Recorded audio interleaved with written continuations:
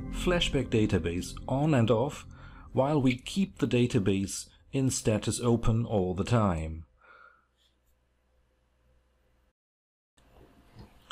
Here I am on my demonstration system to show how to do that.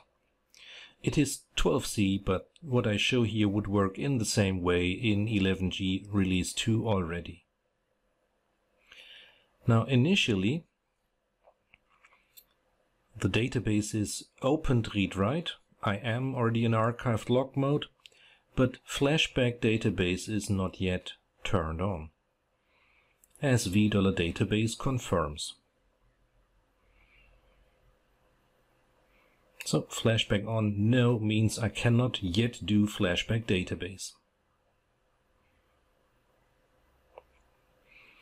I'm using a recovery area here already for backups and archived logs, which is recommended to do. But there are no FLASHBACK logs yet, because FLASHBACK database is not yet turned on. And turning it on is as easy as this little command here.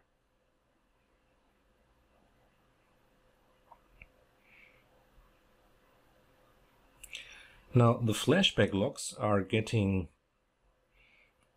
stored in the recovery area.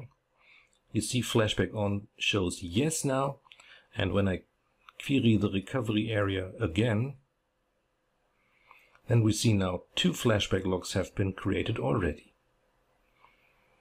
And I can also turn it off while keeping the database up all the time. Now, if you do not yet use a recovery area initially, you cannot simply turn on FLASHBACK database. In order to show that, I temporarily switch the recovery area off to show the effect. It's not a good idea to do that if you are already in archive log mode and your archive logs are supposed to go there.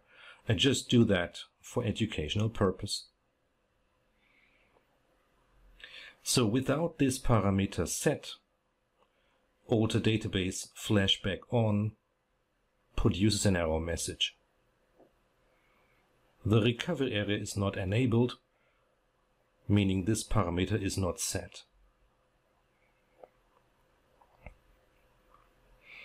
So I need to set this parameter.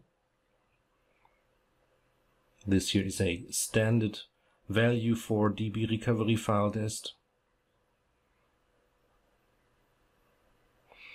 And then it works. And keep in mind that DB recovery file dest can only be set if DB recovery file dest size has been specified before.